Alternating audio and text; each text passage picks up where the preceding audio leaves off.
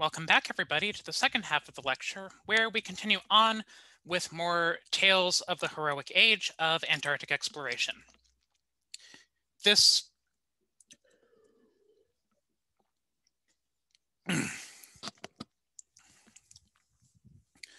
diagram here is showing part of the route of Robert Falcon Scott during his attempt to reach the South Pole. And his attempt to reach the South Pole was part of what was known as the race to the South Pole, because two separate people would attempt to be the first leader to lead a group of people to the South Pole during the same year. And the race to the South Pole is one of the central and most legendary trips of the heroic age. And contrary to popular belief, Mr. Amundsen and Mr. Scott do not appear to have had any real anger or animosity towards each other, but they were both, by this point, famous explorers. Amundsen, I mentioned briefly during the first half of the lecture. He had served as first mate aboard the Belgian Antarctic expedition. He was Norwegian, and he was an experienced mountaineer who had also successfully traversed the Canadian archipelago from Baffin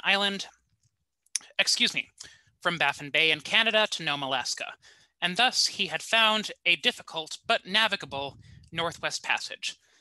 Mr. Amundsen began his route on the eastern side of the Ross Shelf at the Bay of Whales, and he would indeed become the first person to reach the South Pole.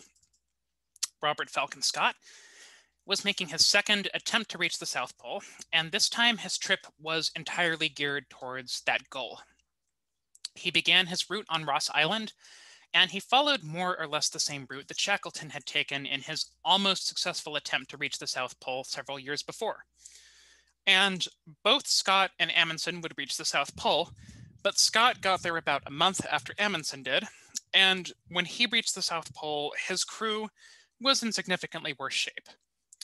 And Amundsen and all of his men would make it back safely, but tragically not one member of Scott's crew would survive, and that included Robert Falcon Scott himself. Scott and his last surviving men died in March of 1912 while they were on the Ross Ice Shelf, relatively close to their return point.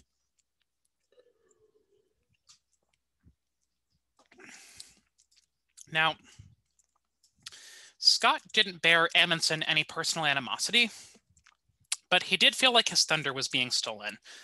And when Amundsen made his attempt, Amundsen was kind of compensating for the fact that he had really been more interested in reaching the North Pole, but he was beaten to it by an expedition led by Robert Peary, and the first person to reach the North Pole himself, Matthew Hansen, is someone I'll touch on a bit later. So, Roald Amundsen almost visited Antarctica as an afterthought, but nonetheless, his strategy would turn out to be the more successful one. Ponies had not fared well, but he had a lot of experience with sled dogs, and he would end up having a lot more success with using sled dogs to quickly and effectively reach the South Pole. He had used dogs during his time as an Arctic guide. He viewed them as being faster and more effective than ponies and cars, and he would, of course, actually plan to eat a number of them as part of the preparations. 11 of the dogs would survive the journey, and they would return to Australia with him and be honored for their effort.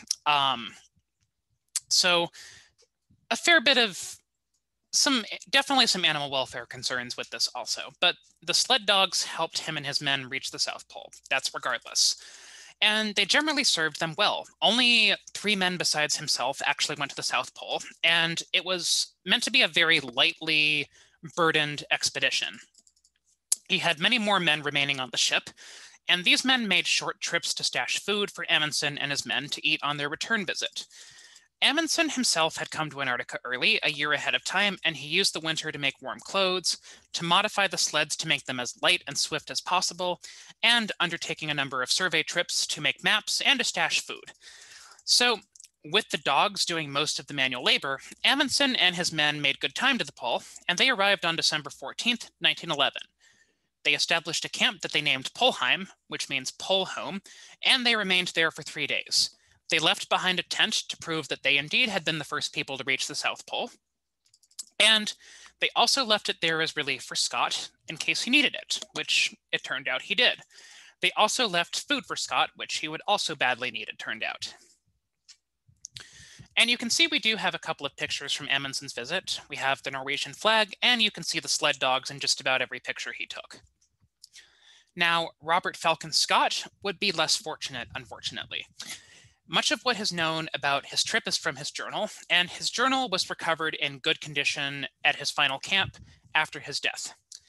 He attempted an all of the above strategy. Amundsen just tried to travel as lightly as possible and as quickly, and Scott used ponies and horses and cars and also brought as many supplies as possible. He went thinking, let's bring just whatever, just in case.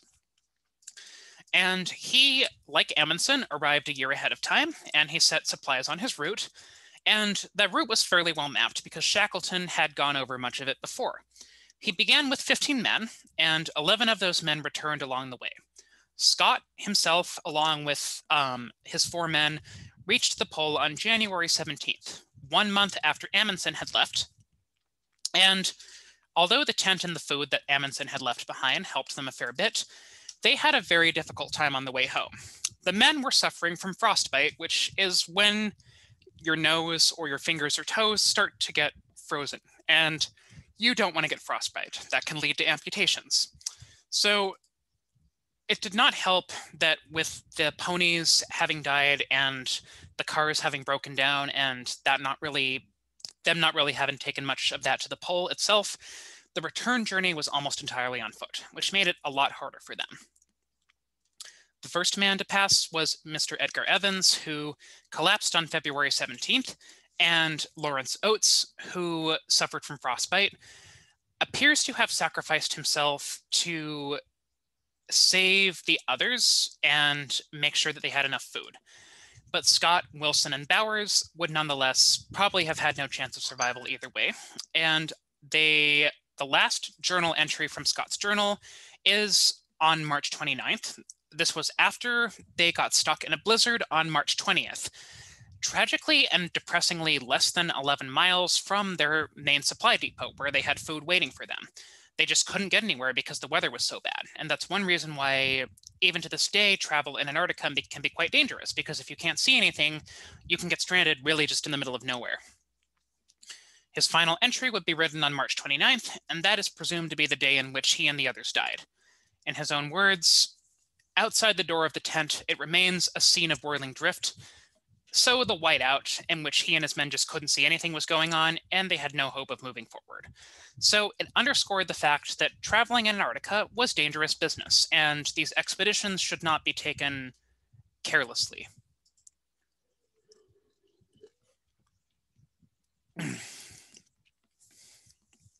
The next expedition I want to talk about a little bit is the Australian Antarctic expedition, which began in 1911.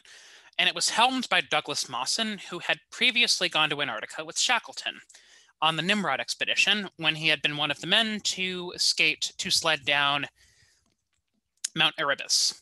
And for his own expedition, his plans were ambitious. He hoped to land in a position where he would be able to trek to the South Magnetic Pole. And he hoped to create 3 separate Antarctic bases and create radio contact between Antarctica and Macquarie Island, which is an island between Antarctica and Australia. And the idea was that this would test whether a radio connection could be established between Antarctica and Australia and other inhabited lands going forward. So Mawson landed at Commonwealth Bay in East Antarctica, and he named it after the Commonwealth of Australia. And his ambitious plans were thwarted when he realized just how windy Cape Denison and Commonwealth Bay were. It is to this day considered to be one of the windiest spots in Antarctica, and they've recorded gusts of wind up to 200 miles an hour there. So he nonetheless, in spite of this setback, decided to try and head south. And his party of 3 ultimately got about 50 miles south of the South Magnetic Pole, 50 miles short of the South Magnetic Pole before the bad weather forced him to turn around. Of course, one of his men, Mr. Ninnis, also fell into a crevasse, along with the dogs pulling his sled and their tents. So this disaster kind of put an end to any hopes to reach the pole and make more bases.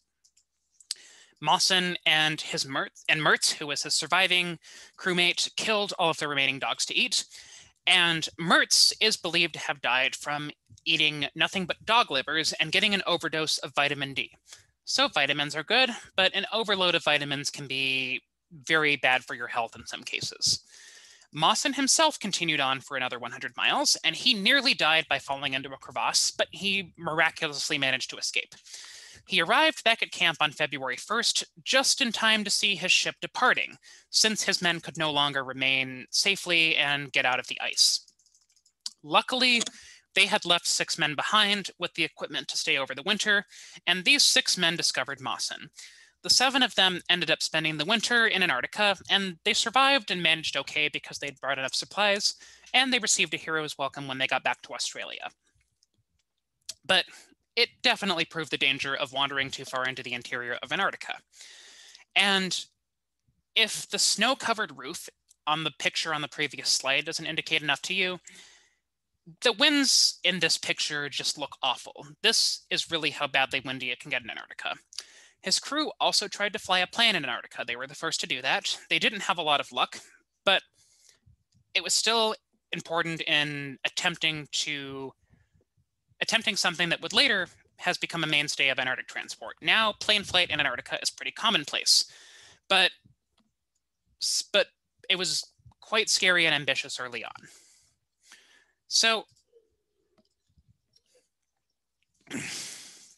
we don't have many more expeditions left. Another German expedition occurred, and this expedition was largely set up to determine if Antarctica was a single continent or multiple land masses. They also wanted to see if the Ross and Weddell Seas were connected. They wanted to establish a base. That did not happen.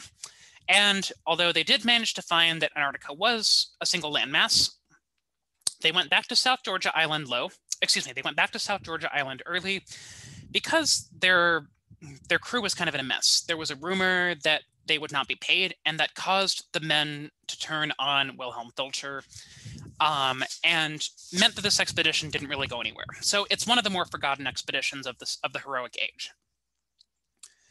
The next expedition is almost certainly the most famous, and it is Shackleton's expedition, near the very end of the heroic age. And it is one of the most famous tales of survival. And Shackleton, remember, had gone to Antarctica several times before. He had gone with Scott during his first expedition, and he had also gone to Antarctica aboard the Nimrod and had almost reached the South Pole. After almost reaching the South Pole, Scott and Amundsen managed to beat Shackleton to it. And so he still wanted to go back to Antarctica, and he now had to think of something more impressive and ambitious to do. So he set his sights on a new trip, and that was to do a sea-to-sea cross-continental trek, during which he would land in West Antarctica and then cross the entire continent and be picked up by another ship in the Ross Sea. So 2 ships went to Antarctica under his command, the Endurance and the Aurora, and Shackleton rode on the Endurance. They first sailed to South Georgia Island, which by this point was still inhabited by whalers and sealers, but the colonies were a bit more ragtag and a bit more impoverished because the seal and whale populations had really been wiped out a lot. And Shackleton's crew aboard the Endurance then headed south towards Vassal Bay. During their attempt to land, the Endurance became stuck in the ice. And they tried to free the Endurance from the ice by fire, by pickaxes, and by basically anything they could think of, but they eventually had to realize that the ship was just stuck in ice. About a month after the ship was trapped, on February 24th, Shackleton gave up and he declared that the ship be converted to a station in which they would weather out the winter. And notice the map. The Endurance gets beset on January 18th, 1915, and you'll see that they abandoned the ship up here. And what that indicates is that the ice was moving. The ship was being carried along by the ice. And by the time they abandoned the ship, it had been carried quite a bit north by moving ice. And this did sort of inadvertently help them in moving them north, moving them slightly more northward towards habitable lands, but it also took them way off their original goal. They wanted to land on the coast, and the ice took them way far from their landing point, and the ice also damaged the structural integrity of the ship. So They ended up hundreds of miles from where they had intended to land, and they spent 281 days trapped in the ice with very little food, very little warmth, and almost nothing to keep them entertained. They didn't have a band. They apparently kept themselves entertained by dog races, doing improv theater of all things, and by going on strolls in the moonlight. So they found ways to maintain their sanity, they didn't have a band. But anyhow, Shackleton realized on October 23rd of 1915 that the pressure from the ice was destroying the ship. And he realized that the ship was beyond saving and that they were not going to get to Antarctica and that they had to just focus on getting out of Antarctica and surviving. So Shackleton ordered his men to remove the lifeboats and take all provisions, and the ship was abandoned on October 27th. So they were now hundreds of miles from the nearest land without a ship, only with a few lifeboats, and they were essentially on the ice sheet in the middle of nowhere. Shackleton now had to turn his focus to survival instead of any hope of reaching Antarctica. And he at first tried to march, and they carried 2 of the lifeboats on sledges. You can see this in this picture, that's what they're doing. But the rough sea ice made it hard to do this very effectively, and so they decided to make camp and hope that once the ice broke up, they would be able to take the lifeboats through the ice and northward to some islands that had whaling colonies. Endurance finally sank on November 21st, 1915, and the crew became more dependent on seal meat for survival now that the last of the provisions from the Endurance were almost gone. Shackleton realized that they should send a small party in one of the lifeboats and try to make for an inhabited island, possibly Deception Island, the caldera where Nathaniel Palmer had built his whaling station, or to South Georgia. So on April 9th, 1916, Shackleton and his men boarded lifeboats and made it to Elephant Island in the South Shetland Islands after 5 days, the first time any of them had been on land in 16 months. The day before this, on April 8th, the ice floe had started to split. Their camp was on a small, triangular-shaped piece of ice, and Shackleton realized that if this piece broke up, they would be doomed. So that's why he decided to make a break for it then. So they made it to Elephant Island, and there was nobody on Elephant Island. It was land, but it wasn't land that had people going near it, and it wasn't really visited by whalers. But it was at least a possible starting point for a voyage to one of the less remote islands, and it was a bit safer than just being on the ice. Shackleton he was originally going to try to go for Deception Island, but he decided that that was too far away. His crew were in really poor condition, and he realized he would need to get them to safety sooner. He also thought about going to Stanley, which is now the capital of the Falkland Islands, but he realized he would have to sail against the prevailing winds, and so he decided to head towards a whaling station on South Georgia Island known as Stromness. And Shackleton and 5 of his crew took one of the lifeboats, known as the James Caird, and the rest of his men remained on Elephant Island. Their instructions were to make a last-ditch attempt to go to Deception Island if Shackleton didn't come back within a certain amount of time. The crew that was left behind on Elephant Island survived by eating seaweed and cooking seal bones during the winter to get the marrow out of them. Nobody perished, but one person's toes had to be cut off. Frostbite is really bad because if it advances enough, you can end up having to amputate toes. And Shackleton's men had to do this by the light of a blubber stove, which sounds hellish, frankly. So over 14 days, Shackleton and his men would make their way to South Georgia Island, and you can see that it's not a trivial journey. Elephant Island is right off the coast of the Antarctic Peninsula, and it took them about 2 weeks in a boat to make it to South Georgia Island.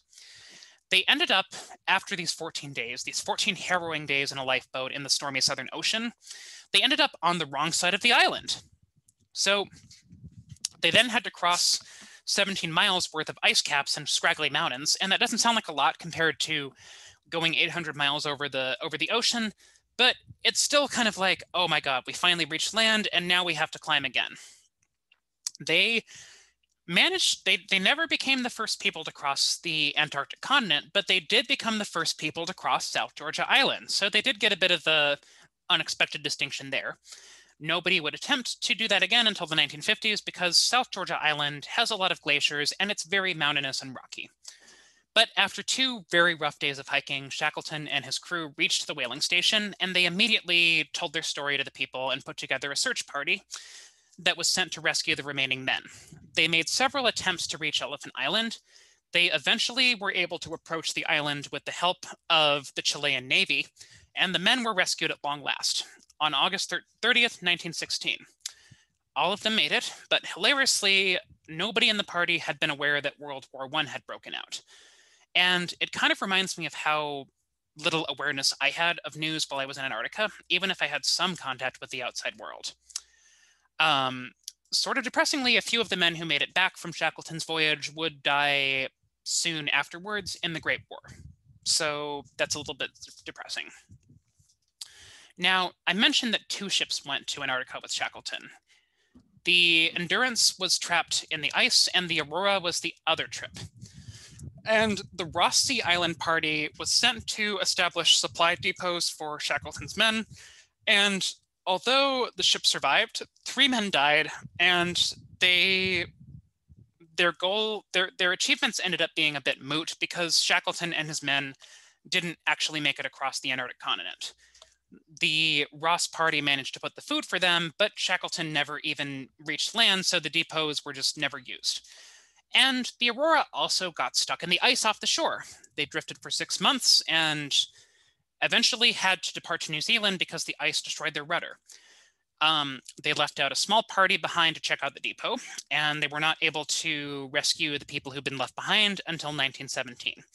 And this part of the trip has largely been forgotten in many ways because the original purpose of the combined expedition, which was crossing the continent, just ended up completely falling by the wayside. The final voyage that's considered to be part of the heroic age was kind of a melancholy coda. Shackleton was greatly in debt from his attempt to cross the continent, but he still desired adventure. He initially thought about going back to the Arctic, but he turned his attention to the Antarctic again after a little bit, and he had hoped to have the Canadian government fund him to go to the Arctic, but they weren't as interested as he expected. So he hoped to circumnavigate the Antarctic continent and search for new islands and possibly discover new resources along the way, like minerals and possibly seals also.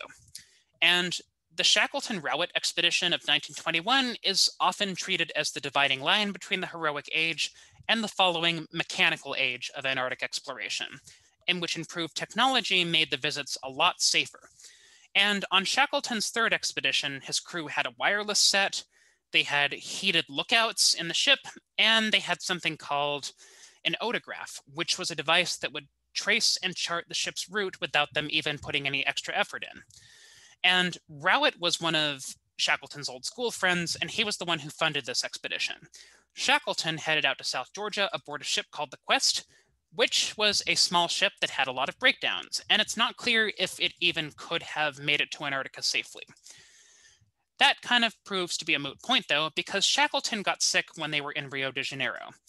He was noted as being subdued and listless during the voyage to South Georgia, and he died of a heart attack while they were waiting on South Georgia to prepare to head south. Shackleton is buried in the whaling station of Grytviken, and his grave can still be visited. The Quest would continue south, but they never got south of the ice, and in many ways this trip is known for Shackleton's death more than anything, and sort of symbolically considered to be the end of the heroic age. But I do have one more expedition to touch on from this time.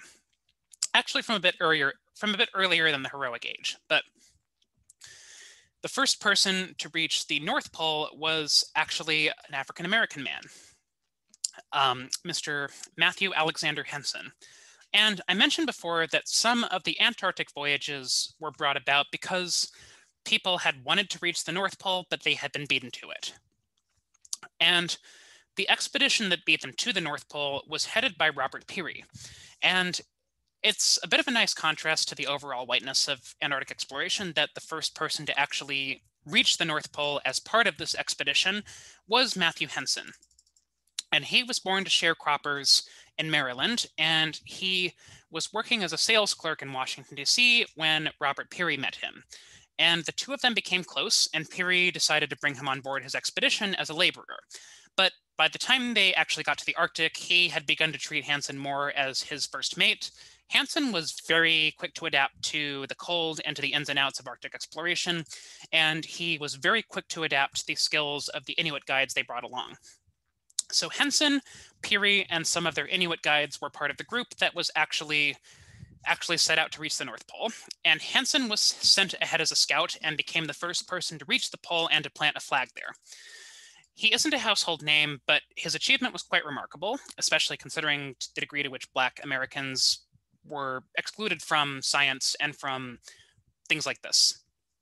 And I would not have even known he existed if it were not for a Stevie Wonder song. The Stevie Wonder song Black Man has this little history lesson style call and response section at the end, and a bunch of children recite the names of important historical figures of color. And one of the lines goes, "Who was the first man to set foot on the North Pole?" And the children go, "Matthew Hansen, a Black man." So I'm very glad I came across that song, because that taught me a little really interesting tidbit of polar exploration history that has kind of been neglected. So we're not quite done with the human history of Antarctica. We'll have one more lecture on the 20th century and the signing of the Antarctic Treaty and modern Antarctica. But the next big thing we'll cover next week is climate change, and we'll talk about how human actions have caused global climate change and how that has manifested in Antarctica. So enjoy the rest of your week, and I hope you found the history interesting. I realize it's a lot, but I think it's quite interesting. So have a good weekend, and I will see you next week.